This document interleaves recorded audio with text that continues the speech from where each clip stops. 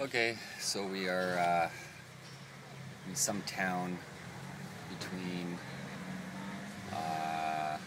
Surmabesi and Kathmandu, say about 3 hours away from Kathmandu, and our truck decided to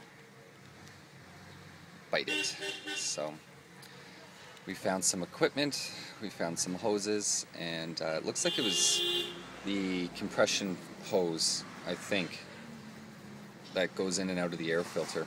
I'm pretty sure, but our driver's apparently a mechanic, so luckily we'll be here for about an hour while he fixes it. And this is like a pretty crazy town. There's not much around. There's a couple old buildings, food post. That's about it. So I'm just kind of resting in the truck and waiting to get going. We've been traveling now for 6 hours, and we have another 3 hours to go after he fixes this.